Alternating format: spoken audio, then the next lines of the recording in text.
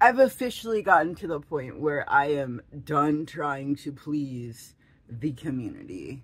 Now, just saying fuck it, you know? This is not like a fucking, ooh, pick me type situation. This is just me being fucking out there with everything. I really need to stop cussing, honestly. Like, let's do this. Let's throw out honest fucking opinions about shit, because it's gotten to be too much. Like, what the fuck? Look, there are now states out there that are taking away people's hormones.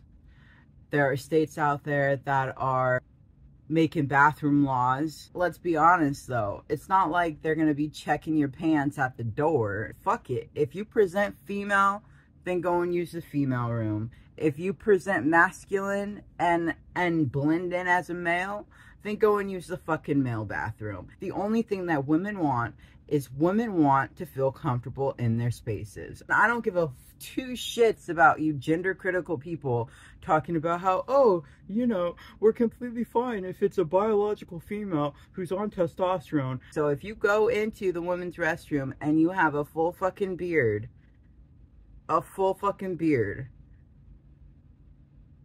y'all women literally bully anybody who is different from the feminine. Anybody who does not present feminine within a female space, you bully. I used to be that person that you would bully. So shut the fuck up about, oh, we're completely fine with other females being in our space. No, the fuck you aren't. No, the fuck you aren't. This person is very much a gender critical person. And I can tell you that they are a gender critical person because every gender critical person now goes and has the colors purple, green, and white next to their name. I can't even say it from anybody who is different from the binary, because they even bully people within the binary. So there's no such thing as a trans person, a transsexual, a trans woman, a trans man. You are all cross-dressers. Your reason for doing this might vary, but we are done accepting this sane behavior. Women have rightfully expressed concern, and your response is to mock them. Definition of crossdresser. I'm not a crossdresser, alright?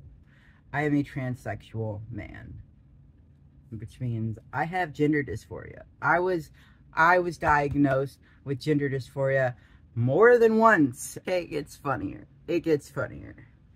After I responded to them, they end up saying, people exist. Don't keep twisting, Nate. Nobody will cease to exist if I don't believe their imaginary identity. But if people exist, then doesn't that mean that a trans person exists? Something's not adding up here. Something is not adding up here. How is it that you can state a trans person, a transsexual, a trans woman, a trans man? There is no such thing. But yet, people exist. People exist. So if I'm a person and I am a transsexual man, that means I exist, right? You want to think that I am rewriting your words. But you're the one who's clearly saying that trans people do not exist.